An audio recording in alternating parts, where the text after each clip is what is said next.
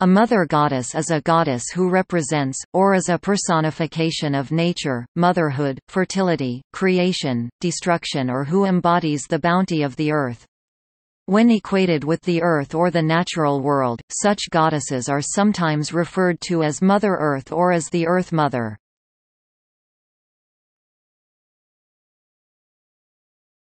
Çatalhöyük. Between 1961 and 1965, James Mellart led a series of excavations at Çatalhöyük, north of the Taurus Mountains in a fertile agricultural region of South Anatolia. Striking were the many statues found here, which Mellart suggested represented a great goddess, who headed the pantheon of an essentially matriarchal culture.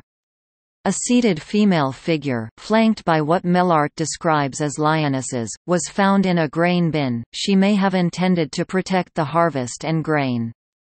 He considered the sites as shrines, with especially the seated woman of Çatalhöyük capturing the imagination.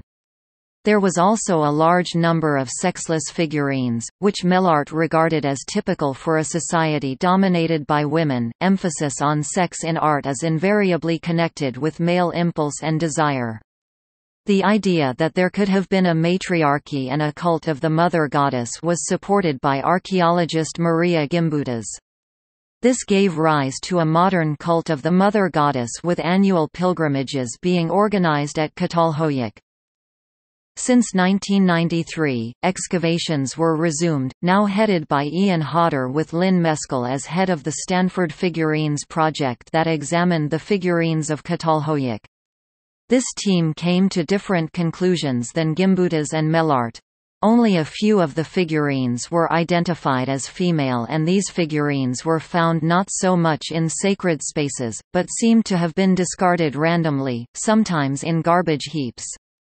This rendered a cult of the mother goddess in this location as unlikely.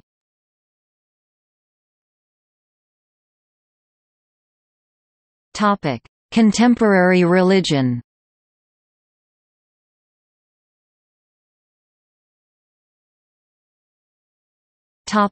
Hinduism. In Hinduism, Durga represents the feminine aspect and the Shakti energy, power of the one god, the Brahman, as well as the empowering and protective nature of motherhood.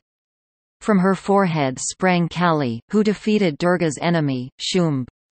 Kali, the feminine form of Kala, i.e., time, is the primordial energy as power of time, literally, the creator or doer of time.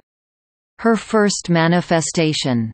After time, she manifests as space. As Terra, from which point further creation of the material universe progresses.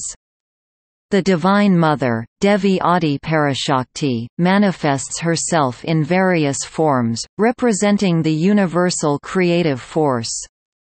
She becomes Mother Nature, Mula Prakriti, who gives birth to all life forms as plants, animals, and such from herself, and she sustains and nourishes them through her body, that is the earth with its animal life, vegetation, and minerals. Ultimately she re-absorbs all life forms back into herself, or devours them to sustain herself as the power of death feeding on life to produce new life.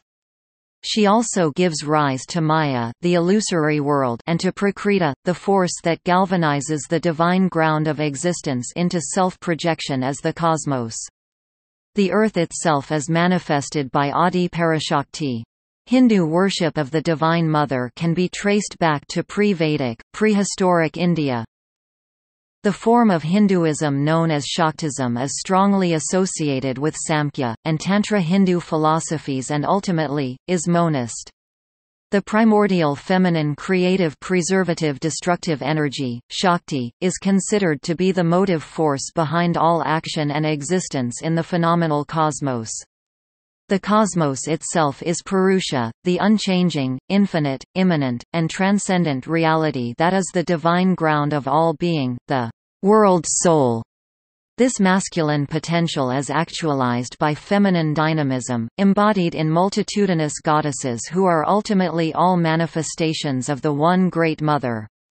Mother Maya or Shakti, herself, can free the individual from demons of ego, ignorance, and desire that bind the soul in Maya, illusion.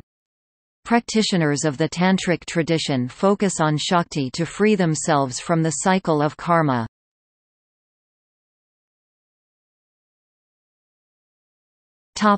New religious movements. Some members of The Church of Jesus Christ of Latter-day Saints (LDS Church) believe in, but do not worship, a Heavenly Mother, the wife and female counterpart of the Heavenly Father. This belief is not emphasized, however, and typically, adherents pray to the Father in Heaven. In Theosophy, the Earth Goddess is called the planetary logos of Earth.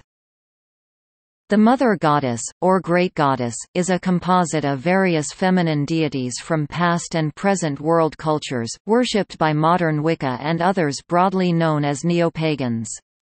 She is considered sometimes identified as a triple goddess, who takes the form of maiden, mother, and crone archetypes. She is described as Mother Earth, Mother Nature, or the creatress of all life. She is associated with the full moon and stars, the earth, and the sea. In Wicca, the Earth Goddess is sometimes called Gaia. The name of the Mother Goddess varies depending on the Wiccan tradition. Carl Gustav Jung suggested that the archetypal mother was a part of the collective unconscious of all humans, and various Jungian students, e.g. Erich Neumann and Ernst Whitmont, have argued that such mother imagery underpins many mythologies, and precedes the image of the paternal father in such religious systems. Such speculations help explain the universality of such mother goddess imagery around the world. The Upper Paleolithic Venus figurines have been sometimes explained as depictions of an earth goddess similar to Gaia.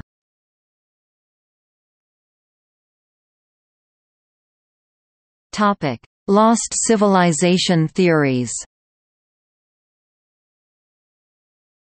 One fringe theory, associated with the goddess movement, reads that primitive societies initially were matriarchal, worshipping a sovereign, nurturing, motherly earth goddess. This was based upon the 19th-century ideas of unilineal evolution of Johann Jakob Bachofen. According to the academic view, however, these goddess theories were considered a projection of contemporary world views on ancient myths, rather than attempting to understand the mentalité of that time. Often this is accompanied by a desire for a lost civilization from a bygone era that would have been just, peaceful and wise. However, it is highly unlikely that such a civilization ever existed. Some feminist authors advocated that these peaceful, matriarchal agrarian societies were exterminated or subjugated by nomadic, patriarchal warrior tribes. An important contribution to this was that of archaeologist Maria Gimbutas. Her work in this field has been questioned. Also with feminist archaeologists, this vision is nowadays considered highly controversial. Since the 60s of the 20th century, especially in popular culture, the alleged worship of the mother goddess and the social position that women in prehistoric societies supposedly assumed, were linked. This made the debate a political one.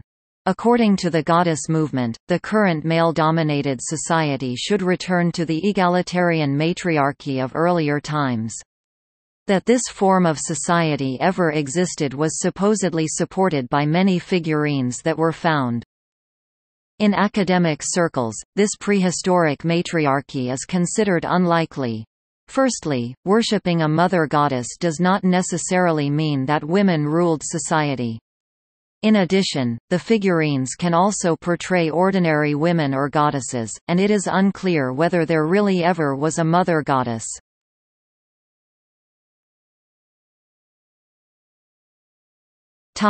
Literature.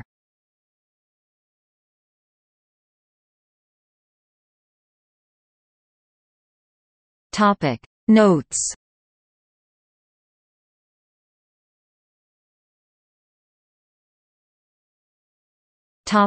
External links. Media related to mother goddesses at Wikimedia Commons.